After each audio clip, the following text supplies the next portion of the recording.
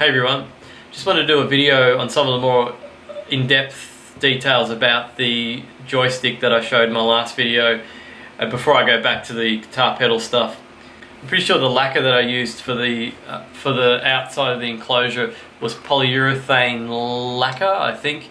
I just used pine because I couldn't get a decent hardwood, but I wanted to keep the sort of blonde colour of the pine, which the polyurethane sort of did. It's got a bit of an amber to it because pine's pretty much white. It's not even like that slight blonde colour, but yeah, I thought it turned out pretty well. With the holes in the bottom of the control panel for the buttons and the joystick, it's easier if you've got a router. You don't have to worry about doing any of this. You can just use the router to bite out on the inside of the button holes where the screws go, where the nuts go in. But if you don't have a router, it's possible to do it without one.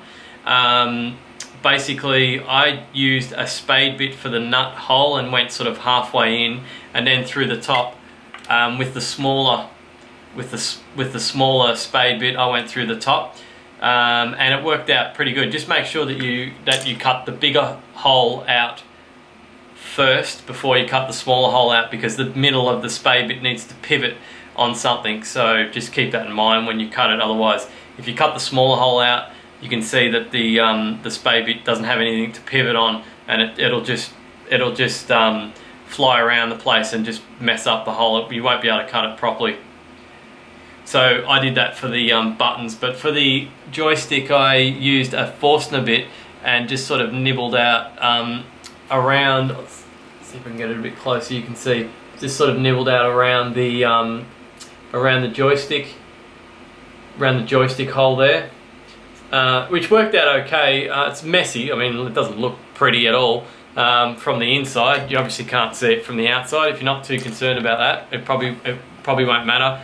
I just set the drill press to a certain height and then just sort of nibbled out the wood and left about a centimetre of the wood, I think it was, and then just used bolts with nuts to hold the joystick in place, and countersunk the nut heads on the top so that the plexiglass would sit flush with the enclosure. Otherwise, the nut heads would sit up and the plexiglass wouldn't go down. So you've just got to countersink them so they go down. A couple of things I deviated from Slag Coin's instructions. I'm pretty sure in his wood top panel he's got 4 screws that hold the wood panel down.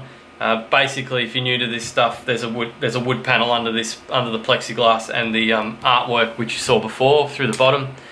This panel here, I'm pretty sure he's got through the top, he's got 4 screws to hold that in place. I actually ended up with a control panel that was slightly smaller than it didn't fit perfectly inside the box, so it was going to be difficult for me to screw them in. I'd have to go in on an angle, and I just thought it's just going to get messy doing it that way. So I used brackets underneath.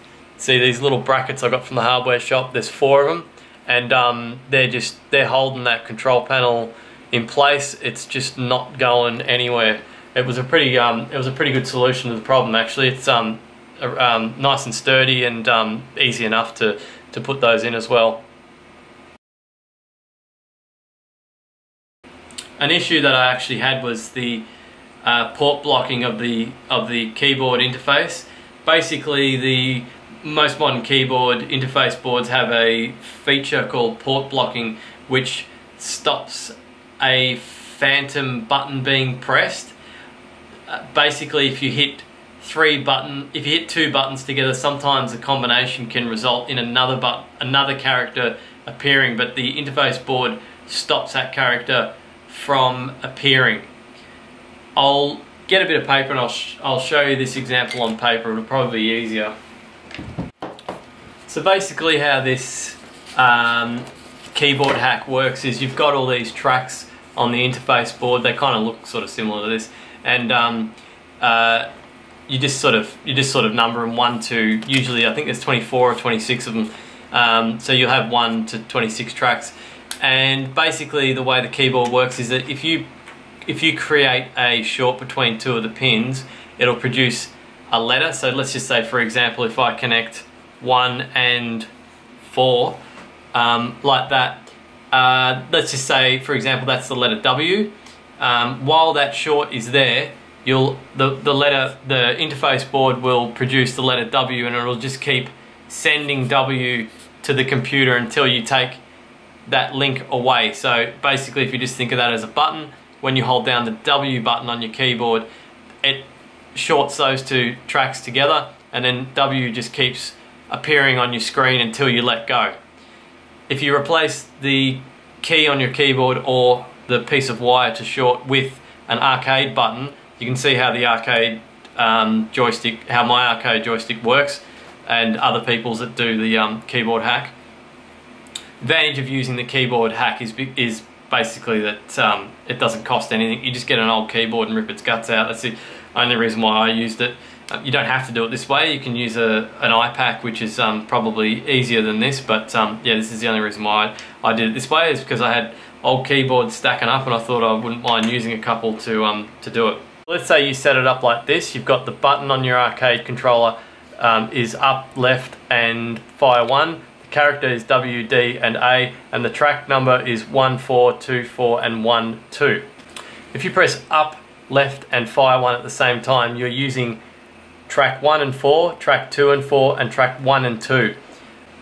If you press up and left, and your character's moving up and left, and then you start hitting fire, but he's not firing, it's because the interface board is blocking tracks 1 and 2, because as you can see, tracks 1 and 2 are actually already being used with these two buttons. So technically, if you press up and left, it'll automatically start firing without you even pressing the button.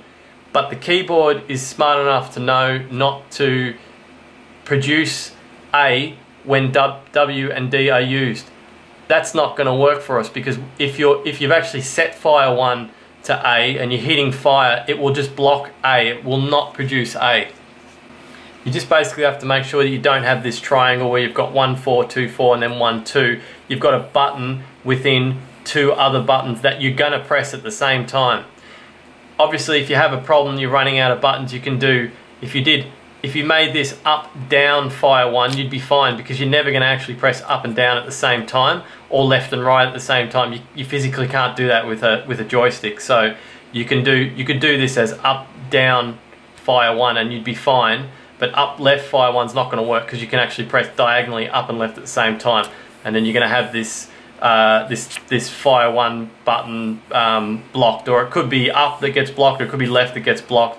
You've just got to make sure you don't have this triangle thing.